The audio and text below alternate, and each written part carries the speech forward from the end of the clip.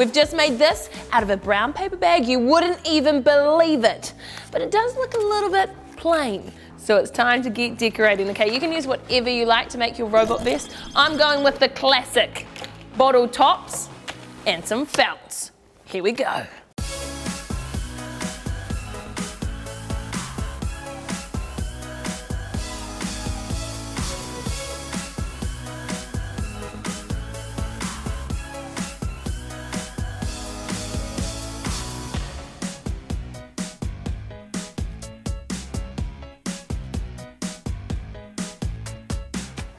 Ta-da! My robot vest is now complete. I can put it on.